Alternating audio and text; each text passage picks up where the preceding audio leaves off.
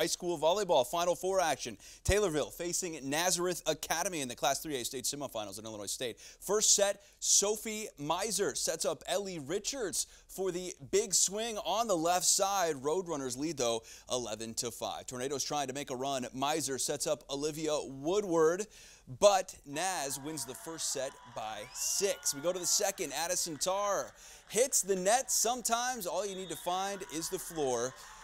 Not the night for Taylorville. Naz wins the second 25-13 to take the match. Here's WCIA 3's Bryce Beeman with more from Normal. Nazareth Academy came out ready to go at Redbird Arena, holding Taylorville to only 16 kills in 2 sets.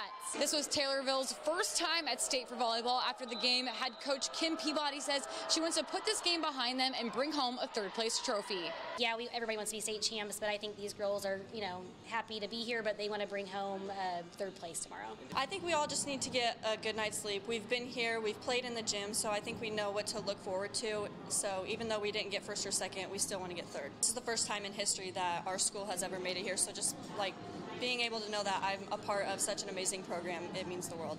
Taylorville will play Saturday at 4 against Joliet Catholic Academy. At Normal, I'm Bryce Beeman, WCIA 3 Sports.